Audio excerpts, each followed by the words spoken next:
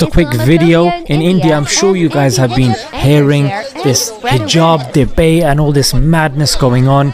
Now, rather than dealing with the crux of the issue, which is that the right-wing guys have suddenly lost the plot, Hindustan का हिंदू अगर एक बार जाग गया ना तो ये दाढ़ी यहाँ से नोच के यहाँ पीछे चुटिया बना देगा।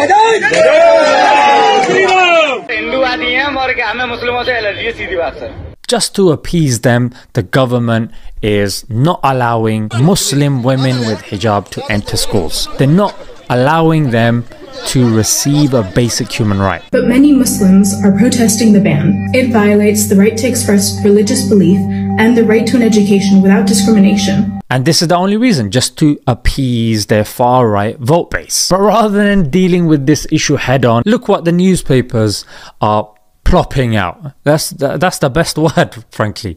Yeah. Oh, hijab is not obligatory, according to this random guy. Wait a minute. Who are you? And then, of course, you got Arnab Goswami, which is like Fox News of India. Now let me make one point absolutely clear to you. So think of him as the Tucker Carlson of India. Is the hijab an essential religious practice? Yes. Yes, it is. Essential does not mean optional.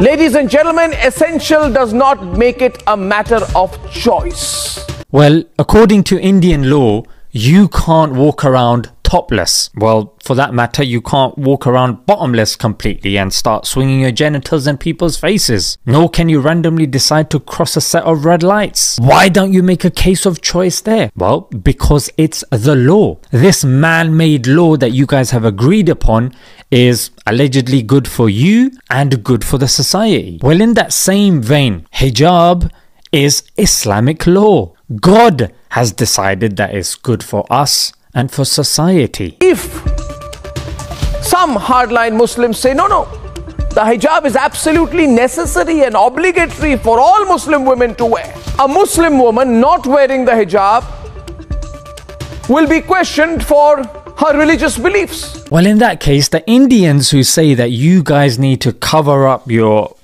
bosoms, they should be called hardliners as well, because they're also obligating that you have to cover up. You don't have a choice about it, including the government officials, including the police force, all of these guys. You've got to call them all hardliners. No? You're not going to do that? Well, you obligate the covering of the private parts.